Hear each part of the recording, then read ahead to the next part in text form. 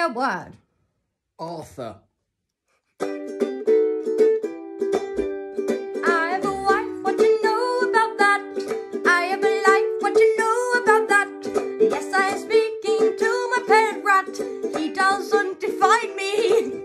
My name is Arthur, and I'm a little mental, but that's okay because I'm in the hospital. I'm talking to a rat. He's my friend, but he doesn't understand my lovely trend. Like buying a top, what you know about that? I leave you to rot, what you know about that? Ha! See, I'm proving my plot. Do you get it? Do you see, Mrs. Weasley? I am the rat that Arthur's talking to. I have been here years now, since he was 22. And he's told me all of his stories, and he's told me about his wife.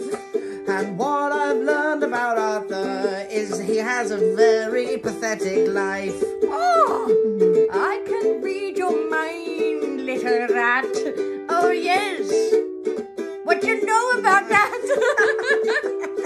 That's my catchphrase me and my wife came up with when we were happy and together. Although sadly she died from pneumonia because she got caught out in the weather.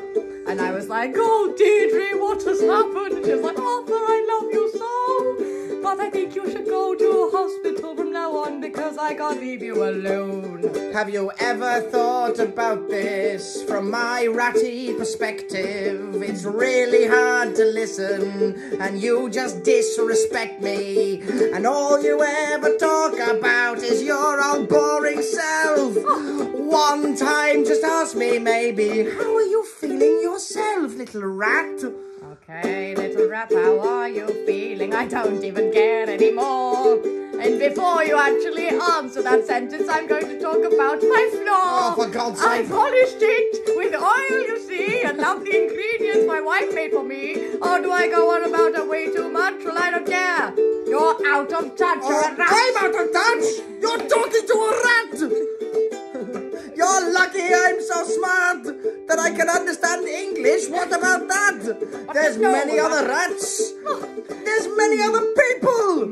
Why am I stuck here? Get me out! I have a life, what you know about that?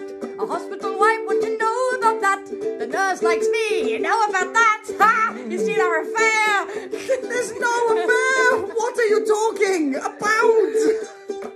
She comes here once a week and gives you medicine and then she leaves. There's no affair. There's no affair. Fuck it. I'm pulling out my hair. I'm done. What do you know about that?